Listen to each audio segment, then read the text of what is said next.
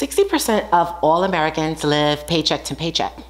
Many people falsely assume that living paycheck to paycheck is a problem faced only by low-income people. False. There are many six-figures and even seven-figure income earners that have a hard time keeping up with their personal expenses and bills and find themselves under a mountain of debt that they can't get away from.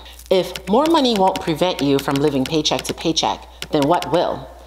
I live by 3 key insights, and no, they don't involve a budget or a spreadsheet detailing all your income and expenses. When I was younger, the relationship I had with money was completely different from the relationship I have now. My goal when I started my first corporate job was to make as much money as I could to buy whatever I wanted or have whatever experience I wanted to have. If I wanted a pair of shoes, or I needed to go on a vacation, or buy the latest designer bag, I would, because I had the money, and that is what I viewed its use for. The only way I could sustain that would be to continue working, to make more money, to buy more things.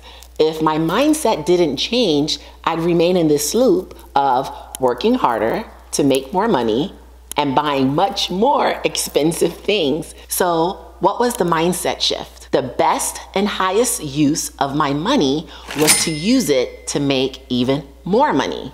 Money, once seen as a tool for transactions, became a strategic asset for wealth creation. While my desire for luxury persisted, the approach evolved. Instead of spending $10,000 on a designer handbag, I would invest $10,000 into the stock market, wait a few months or a year. If I made significant profit, I could then choose to reinvest or buy that handbag that I always wanted. I achieved the same goal, but in a different, more strategic way. The shift in perspective led me to use money strategically, investing in companies or starting my own. The returns from these ventures not only fulfilled my desire, but also created a sustainable cycle of wealth. This approach breaks the paycheck to paycheck cycle, offering financial freedom and a more secure future. Money is more than just a transactional tool. Let's jump to this question. Do you know what 1 hour of your time is worth? Has that value increased over time? Understanding the worth of each hour is pivotal for personal growth. Over time, I realized that my time's value is dynamic and can either appreciate or depreciate based on how I spend it. I get asked a lot how I manage my time owning several different businesses, and the answer is simple. Prioritize tasks that align with my goals and delegate less critical ones.